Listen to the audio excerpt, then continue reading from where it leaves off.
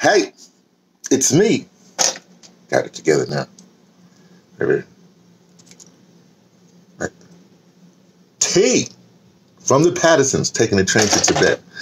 I know I ain't talked to you in a while. It's not that I haven't talked to you in a while. It's just that I haven't. Remember, I told you to keep yourself good looking. Even if you're alone, if you've done self-quarantine or you're 29 feet from somebody else, you should try to look good. Try to look good. Because when you look good to yourself, you're in fact looking good to everyone else, including those little dust mites that's running around, the little, things that's, you gotta look good for people. I gotta take my stuff, my morning stuff. Been drinking your water, I suppose. Perfect, girl. Take all morning stuff, including vitamin D. That was a small pill. But you know what I got? The last thing I got from the streets before the street vendors were gone? Sorrow. I got some sorrow. You say, okay, so you got sorrow. Big deal. So you got something that tastes good. You're right. But what I also got some buffered vitamin C. Let me put it in here and make my medicine. Buffered vitamin C. Take my little bit of sorrel. I just shook it up already. Put some in there. Take some vitamin C from here. But you look, in these times, I want you all to be safe and not sorry. Vitamin C.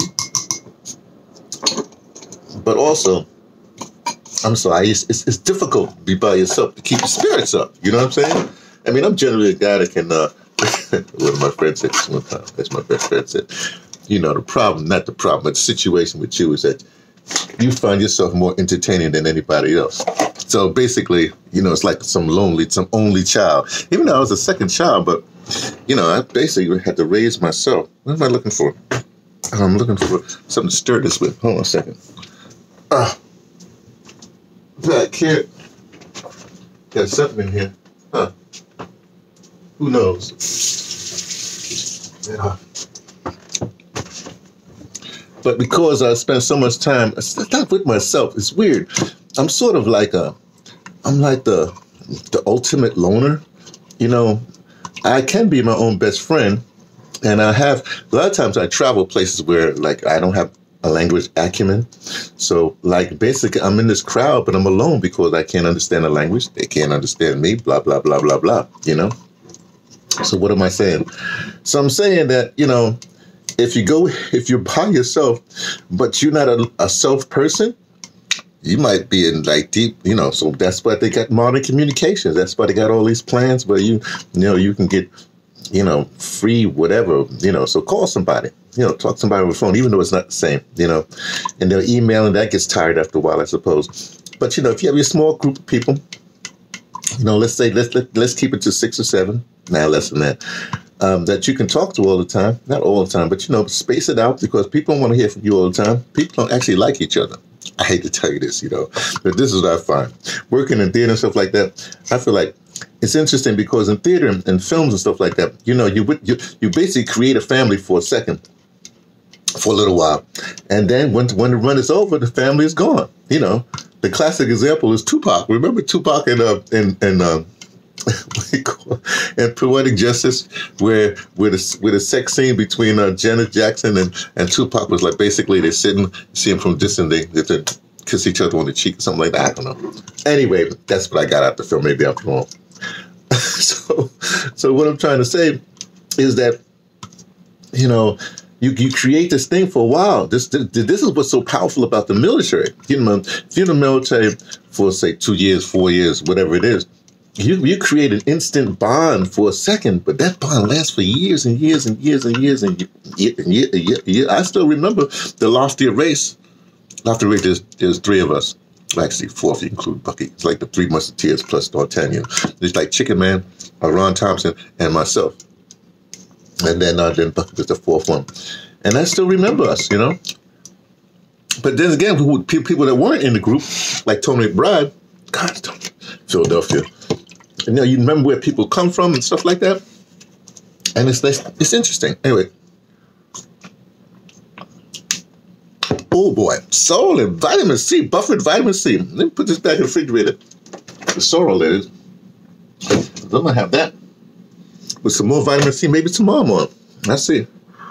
I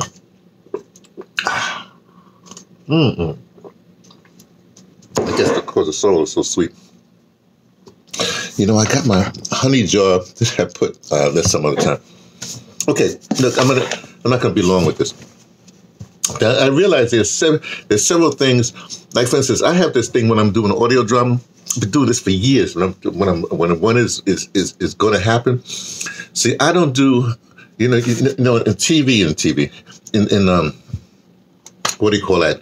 In radio, we have promotions. You do promotions, and I never do promotion for other people as far as shows and goes like that. Maybe a public service everywhere.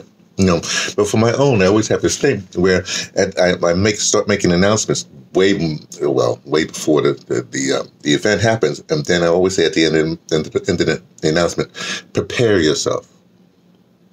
Prepare yourself. Okay, there's been for years. I mean, if you go back, we're talking about since the 90s, early 90s. Prepare yourself. Well, there it is. Hey, if I say something, believe me, if it was 20 years ago, it's still applicable to today. Believe me, this is the way I roll, I know it's all about me. Yeah. I don't know why it is, but that's just the way it is. Just some of us, anyway. So prepare yourself. That's always been the thing. So even now in the late stage, as the virus keeps on pandemicking, stuff like that, you have to continue to prepare yourself, which means you have to get new knowledge and blah, blah, blah, blah, blah. Okay. Now, as you may or may not know, I've been living in South Africa since 2003, and I've traveled the world a lot from that point. But anyway, there's this thing in South Africa called Ubuntu. Ubuntu is basically, and to make it short, it's like I see the humanity in you, you see the humanity in me, and therefore, since we're both human, let's share. I'm putting it that way. There's other interpretations, right? Well, one of the things I said about a few years ago, 3 or 4, 5, 6 years ago, Ubuntu cannot exist in a capitalist society. Ubuntu cannot exist in a capitalist society because they're diametrically opposed.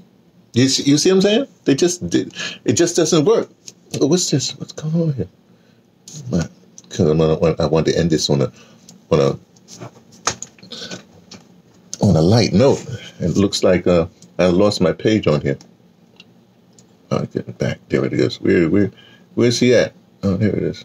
Oh, I guess I may not do that. Maybe it's too clever. Let's see what happens. Anyway, so Ubuntu cannot exist in a capitalist society. As simple as that. So, question is, can a capitalist society exist in a pandemic? Or will the capitalist society get destroyed? This is kind of interesting. And we're living through this experiment right now. And especially when you have what do you call that? People who have time to try to manipulate their way through the capitalist system. But if there's no system to manipulate yourself through, well, there you go. So it's interesting. Oh, I have my snot rag. I don't know where I'm all right. You said, but you use the same rag and make me cook? Hot water. Hot water. Let me explain this to you. When I first started looking at this stuff and looking where the pandemic was hitting, what you notice is those places around the equator, whatever have you, you know what I mean? There was less and less and less because of the heat. I think one of the things they're trying to do right now is wait for summer to come and that'll burn things off. But that's like a few months, right? We're really hot. But also, I take, when I'm finished with this right now, I'm going to jump in the bathtub and take a hot bath, While I go out, this looks like the sun is starting to come out. So I want to go out and get the sun. The morning sun is really good, but since there's no traffic around anyway, so it doesn't matter what time you go out, as long as there's sun and no the carbon, whatever, the combustible engine doing the thing. And there's no airplanes. This is eerie. This is just like 9/11 when there was no airplanes in the sky. I don't hear any airplanes. No sky traffic at all. I guess helicopters, all of them. Anyway, done. So that's kind of interesting. Now, this is, I can't, sometimes I can't, look, to tell you the truth, I've been avoiding the whole news media thing, right? Because they are so, it's infuriating. So I'm in the media, so I'm in the media. Look, I know media. And when they say something, we're in the epicenter, talking about New York, the epicenter, and this is the epicenter, and that's the epicenter. I think New Rochelle or somebody else was the epicenter in Texas, and rather in New Orleans, because they did Mardi Gras. They're not the epicenter. All these epicenters. Let me tell you, every place is the epicenter. Look, these are mini epicenters. You understand what I'm trying to say? So forget the label.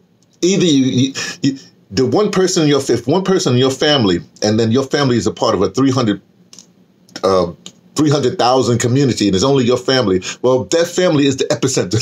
You understand? Okay, forget this stuff. What's interesting, this thing that's also brought out is I remember when I was a kid. Remember, I was a kid in the 50s and early 60s, right? Well, 50s, right? We used to actually have, aside from I was just at the end of those air raid drills, where you're supposed to get under your desk for a nuclear attack or something like that.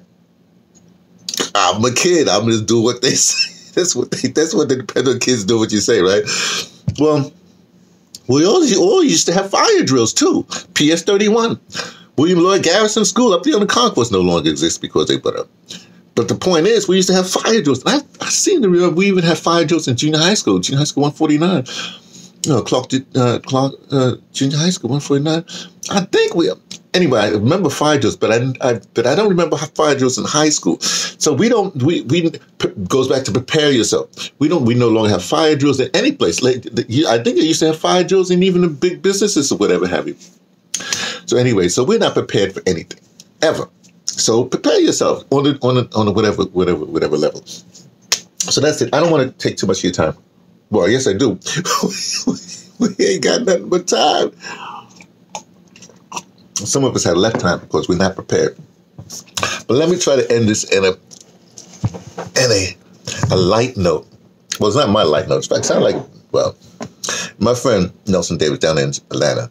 Yeah, we're 6 feet, we're 10 feet, we're how many feet apart? Because he's in Atlanta, I'm here. We're over the thing every once in a while. I give him a call when I'm walking. In fact, I might take a walk. I get on the phone with him, and he walks me through wherever I'm walking through, right? So avoiding people. So I am going to go outside. Gotcha. But he sent me this list. Clever pickup lines during the quarantine. Okay? I think it comes from, I don't want to say that. Okay, I'm just going to go through them. Look, some of them are pretty corny, but I sort of like them. Yeah. If I told you that you had a nice body, would you hold it 6 feet away from me? Okay. You can't spell quarantine without URAQT. Get it? That's so funny.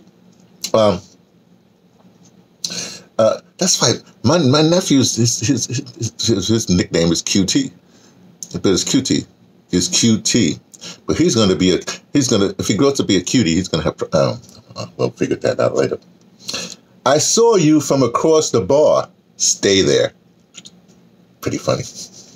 Hey, baby, you come within 6 feet of here often? That mask brings out the beauty in your eyes. That mask brings out the beauty in your eyes. Very good. Want to be wiped down? Oh, please. Want to make plans that we have to cancel? Okay. Are you a coronavirus because you take my breath away? We saw that one coming. Okay. You smell good. Is that Perel you're wearing? You smell good. Is that Perel you're wearing? Okay, wait a minute. Would you like to go out? I'll do Tuesday. You do Wednesday. Okay, yeah, that's pretty good. So, you would touch me with a 10-foot pole. That's a good one. I like that one. Baby, do you need toilet paper? Because I can be your Prince Charming. Okay, that's just like the bathwater thing. You're so fine, I drink your bathwater kind of thing. Coming to the end. Don't worry about it. A few more of these. Come on now. Find the humor in everything, right? Since all the public libraries are closed, I'm checking you out instead. Okay, that's my kind of joke, just a literary kind of joke, you know. Since all the public libraries are closed, I'm checking you out instead, like that. Oh boy. Okay. Are you a pandemic? Because you've got my heart on lockdown. Here we go. Last two. Here. Is that hard? Is that hand sanitizer in your pocket? Or are you just happy to be within 6 feet of me?